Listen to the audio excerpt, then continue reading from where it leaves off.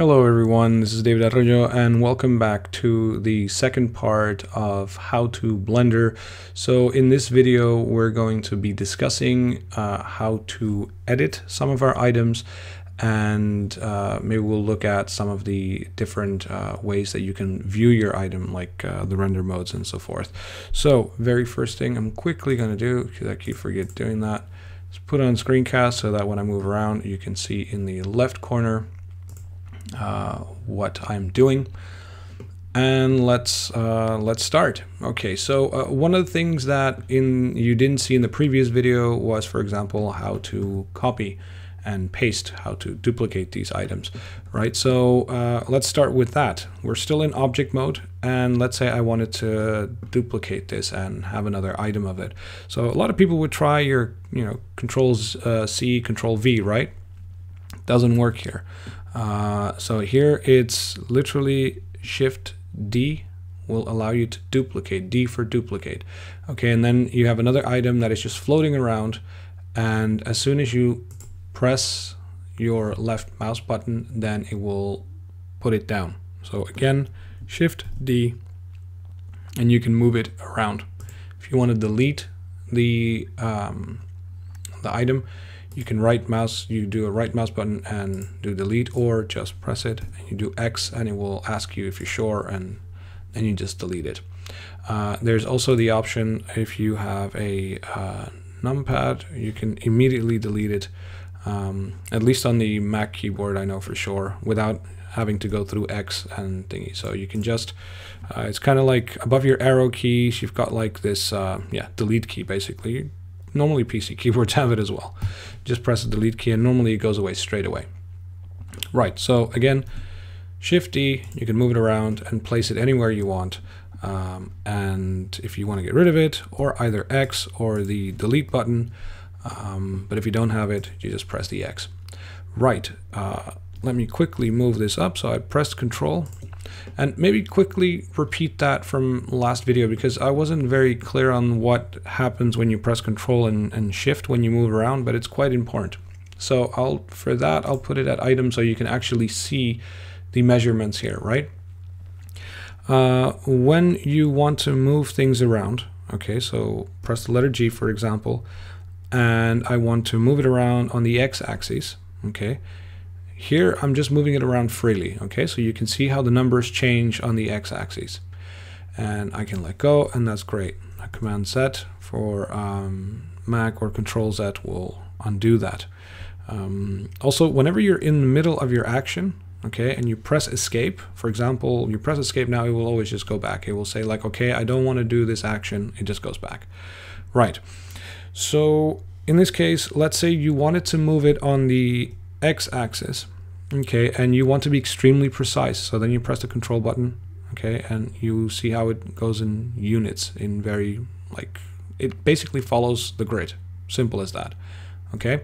And if you want to do micro movements, okay, you can press G again, X, and then Shift. Shift will move it very slowly, like, so if I let go of Shift, all of a sudden I can go fast, and if I press Shift, then it goes very slowly. Okay, works in all directions. So quite important, just a little tip. So all you have to do is just hold in Shift or Control, and it gives you that extra level of modification options, I guess, or movement options. Right, so before we continue, so you guys remember that the tap, so when you press on the tab key, it goes between object mode and edit mode. Okay, so when we want to start editing things, then we want to be in edit mode. Okay, now again, this is a tutorial that starts from really the beginning, so obviously anyone that knows how to do 3D, this will be a little bit like, I know I've seen it already, but I'm going to explain it anyways. 3D items are made up out of vertices, out of edges, okay, edges, so these are lines, and out of faces, complete faces. Okay, so you've got vertices, okay, which are the little dots that connect the lines, then the lines themselves, or edges as they're called, and faces, okay, that you have all over the place. Right, so as you can see here's a selection where you can select vertices. Okay, so now if you want to edit a individual vertex, you can press G and you can move it around. So that's how that works. But say you wanted to move a line or an edge. Okay, so then you press the number 2. So here you were on vertex. Here you go to lines or edges. And then here again G, and you can move around. And then that's the way to do it for that. And the same for faces. You press this one, and then you can select a face and then G, and we'll let you move around again. Now, of course, there are shortcut keys for that. If you want to move between edge and face and so forth, you just go to number 1. Number 1 is for vertices, for selecting individual dots or multiple dots or however you will. Then your number 2 goes for edges. Okay, you can also select multiple edges at the same time. And when you hold down Shift, you can select more and more. Okay, so for example, you want to select this one, this one, this one, and this one. You can do that by holding down Shift, Shift, Shift, Shift, Shift. And then obviously you could have just pressed the face immediately. So you go for face, it's number 3, and then you select that. But there is another way that goes much faster. You can hold down the Alt or Option button, and if you, normally it should work.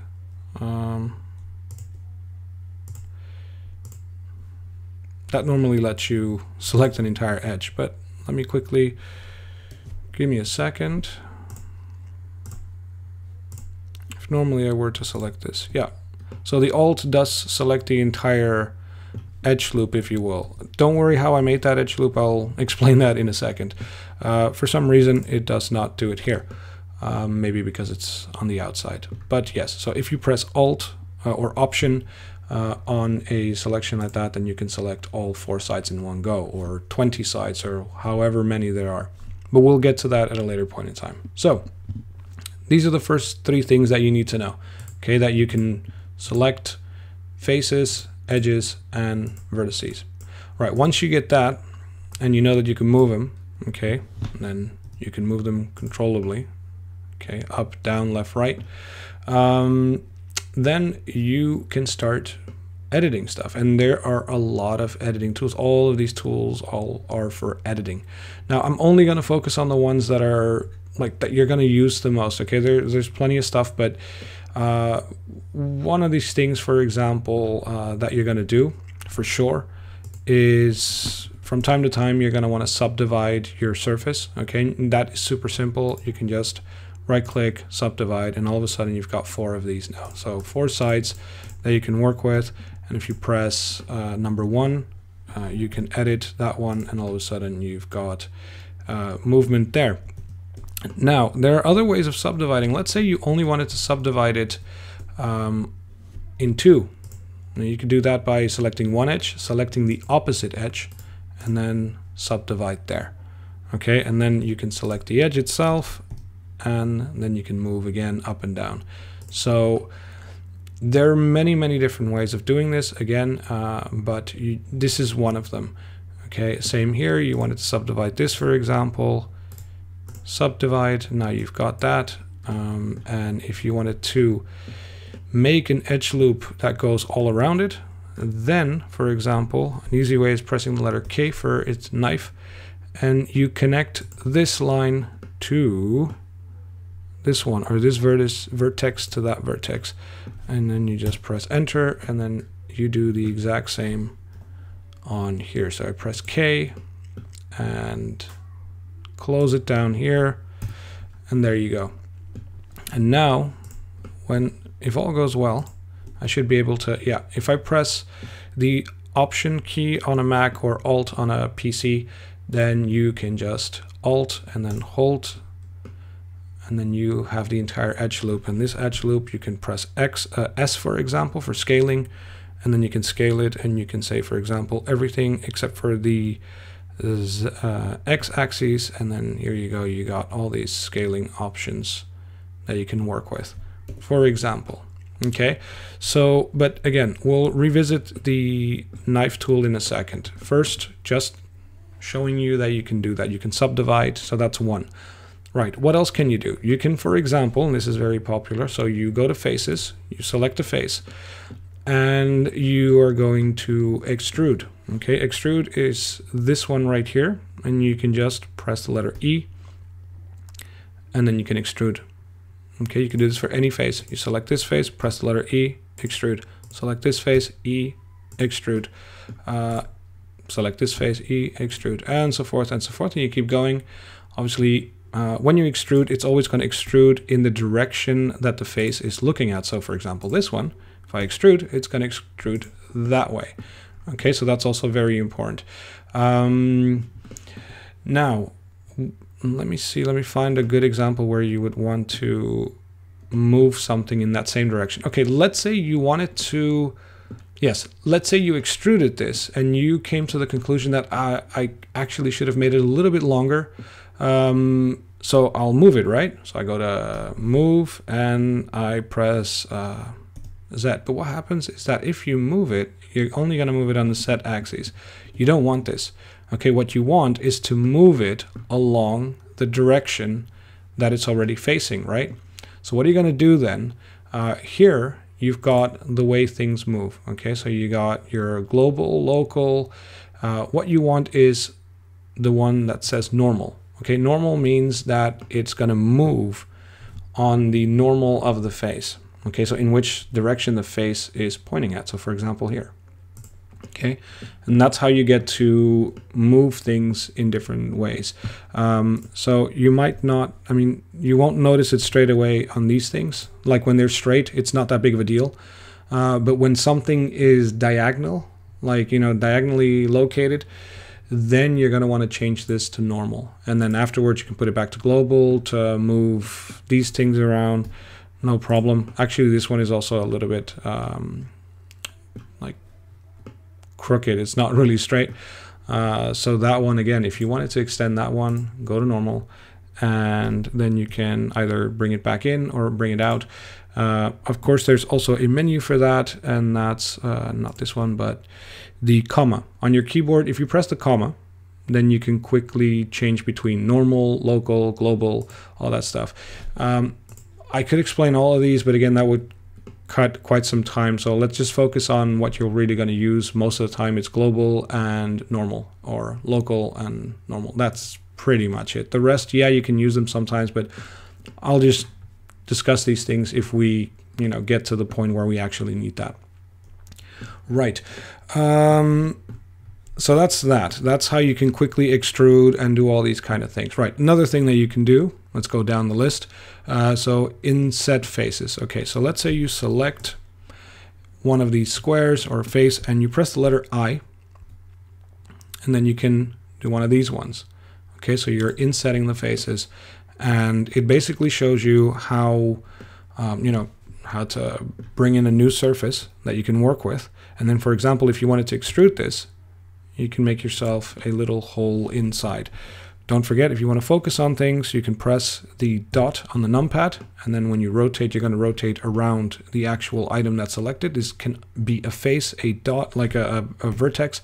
Say I select this vertex and I press the dot on the numpad, then I can focus on it again. For those of you that do not have numpads, you know, like a laptop or whatever, you can always press that pi menu. Remember, with that accent that I said, the accent on top of the letter that goes to the left. And then you can go to view selected, and that will focus on the select. So that's the same thing as pressing the dot button on the numpad. Right, so once we got that, so that's insert faces. You can obviously, when you insert a face, for example, okay, whoops, did something funny there. When you insert a face, okay, let's go back to edit mode, and let's select a face, and I inset it. When I do that, there will be a little menu here at the bottom, okay, and this menu often comes in with a lot of different things, and here you can choose, look, the thickness, for example. You can modify it again. You can modify depth, like you can bring it out or bring it in if you wanted to do that, if that was the objective. You can do an outset, which basically brings it outwards. Yeah, there's a lot of different things. Okay, so that's also something that you might want to keep in mind. Do another inset, and then you press extrude, and then you do another inset, for example, and here extrude again. So you can do a lot of things. So this could be like a falling tower or whatever, or the base of a big cannon, or whatever you will. Right? So that's something to keep in mind. Say you wanted to, for example, move this up, and you realize like, oh, I forgot to bring this one up like you did this one, you know, like how it's a little bit diagonally. So again, option, I'm holding down the option key or the alt key on a PC, and I select the entire edge. Okay, so all I have to do is just click one of these edges and it will select the entire edge loop. Okay, and if I want to move this one again, remember, if I do this, if I just try to move it like this, it's going to do something funny. I want to move it on the axis that the face is facing, so I press on the comma, and then I go to normal, and then now if I do this on the z-axis, then it will go on the right, in the right direction. Okay, so quite important to remember, and you can add additional sections to it as well, which maybe I should actually show you right now. Adding additional sections is done, that's this one basically, adding a loop cut. You can either press on it, and then you see when you go over an item, it will show you where you can do a loop cut. So for example here, and then you just press or hold, and then you've got one. You can add another one and another one and another one, wherever you want, right? So if I keep clicking, I'll just keep adding loop cuts. And what it does, it always does the midway point between the last two loop cuts. I'm doing Control Z or Command Z just to show you again. So if I do this, and I now with the so I press once, and normally I could do this. Let me quickly do this the other way around, because I think that only works with Control R. Let me try this again. So if I do a Control R, then it should work. Yeah. So if I press the shortcut key Control R, okay, then you'll see an edge loop appearing. And if I start scrolling up, then I can add edge loops. So I scroll down, I can remove edge loops. Okay, so that's a very quick way of adding a lot of edge loops in one go. So if I do this and I press OK, or I just click, oh, and even then afterwards I can still slide them. So once I've actually selected the one, then I can still go up and down and say, okay, I want them right there. For example, in case you needed edge loops for whatever reason, maybe you wanted to add additional detail on the sides or something, so you selected them and then you wanted to maybe, I don't know, extrude them. And here, wait, the way to do that here would be through,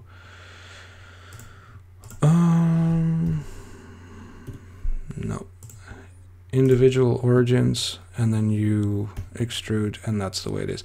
So why did the individual origins work and the other one not? I'll explain that in a second. That has to do with your pivot point. Okay, so normally the pivot point is, I think, often on median point, this one. So let's do that again. If, for example, I wanted to extrude these individually, okay, you can always extrude like that, and if you press extrude, it will do it. And then you can go on the other side and do the exact same thing, and you extrude, and okay, fine. But the annoying thing is that you'd have to do it twice, and you know, if you want to make sure that all your sides are extruding at the exact same with the exact same measurements, you go to your pivot point and make your pivot point based on the individual origins, okay, the origins of the individual faces that are selected. And if now I press extrude, it will extrude out of the origins of the faces, which is a valuable tip. So same here.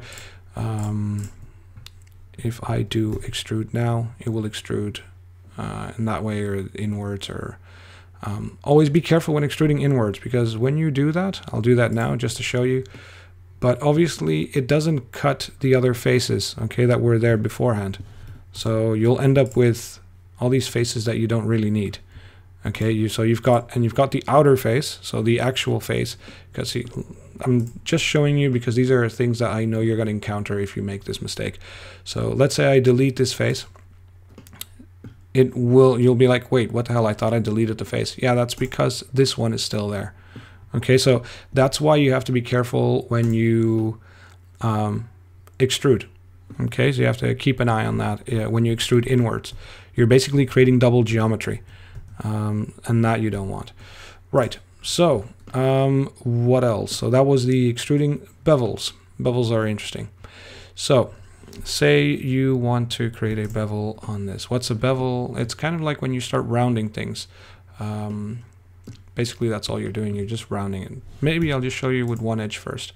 So if I press this and I start dragging, okay, then basically what I'm doing is I'm creating kind of like a rounded corner, but because there's only one segment, okay, here you can see the segments.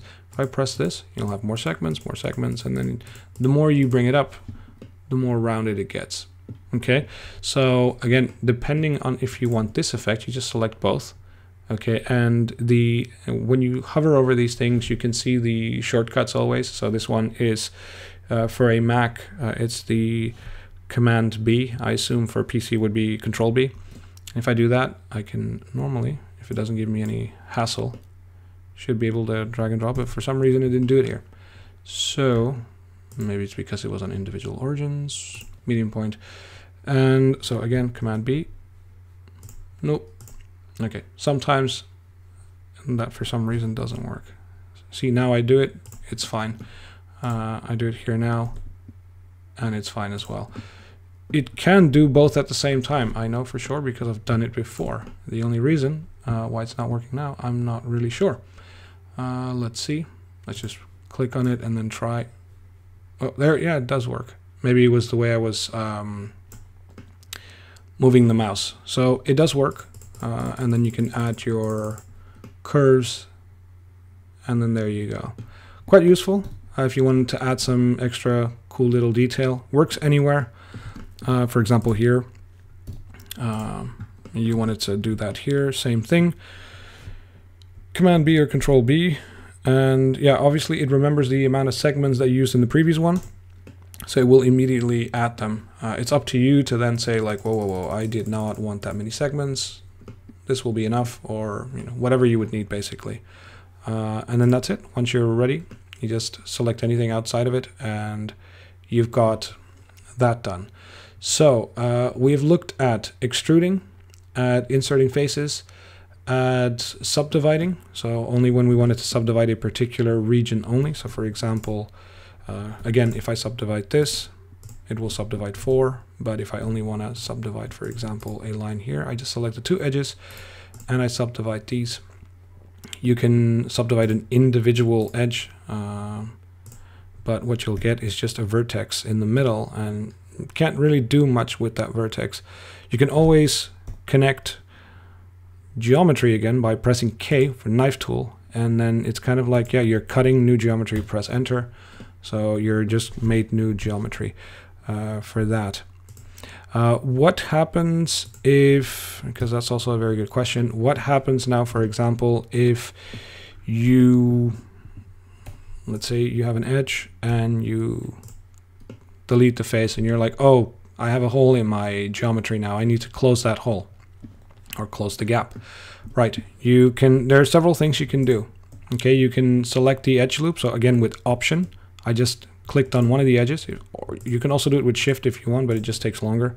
So Option and then hold one of the edges. So I'm on here, you can see edges, and then you can do the F, press the letter F, and that will fill in the gap.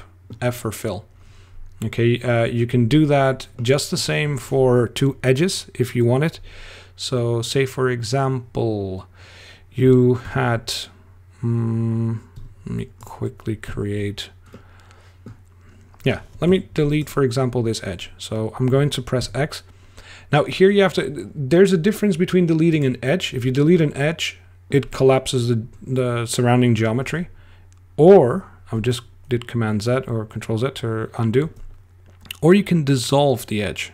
dissolve the edge, if I go to vertices, this vertex is still there because it has geometry here. This vertex here is gone. Now again, remember, I can just subdivide that as well, and all of a sudden I have an additional vertex here. So now I've got 2. Now you could technically do this and then do F, but there's an important but here. Your surface under it, okay, your face has not divided. Okay, so it's because this, when I move this up, it will move because they're connected, but for some reason it doesn't recognize it as a literal division of the face. So if you want to divide the face in 2, literally the best thing to do, as I always said, is either with a knife. So K, press this one, you wait until it's highlighted, you go over that, and then you're 100% sure, press enter. Now you literally have 2 faces. Okay, so these are things that you're going to encounter. That's why I'm showing them. These are things that little issues that you might find here and there. Good. So that is basically, yeah, the main tools that you're going to use. Okay, these ones that I just showed you, they all have their own little menus when you do something. So don't forget to keep an eye on that menu at the left bottom corner. You can always modify more things here and so forth. So the other thing I said that we would maybe be looking into are the different shading views, right? So there's also a shortcut key for that because Blender has a shortcut key for everything. So that's the letter Z. Okay, so if you just press the letter Z, or Z if you want to pronounce it Z, you can see we can go into wireframe mode, and you can see wireframe. Okay, and because I'm still in edit mode, I can still see all these little things here and there. Okay, now what happens when you're in object mode and you try to press 1, 2, 3? As you've noticed, it does nothing. Okay, so you do have to go into edit mode. Okay, which you just can get in and out of by pressing the tab key. Very easy.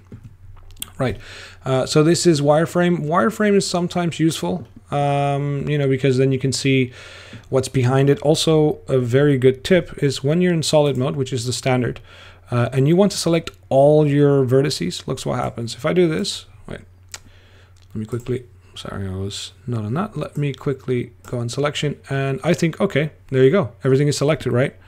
Well, let me show you in wireframe. It's not the case.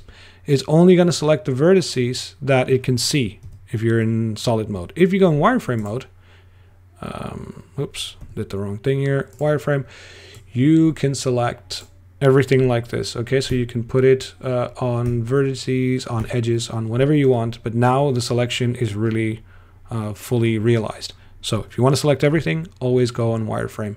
Don't try to select everything on solid, because if you do this, the faces in the back are not really selected. It only selects whatever it could, or whatever was in the line of sight of the camera.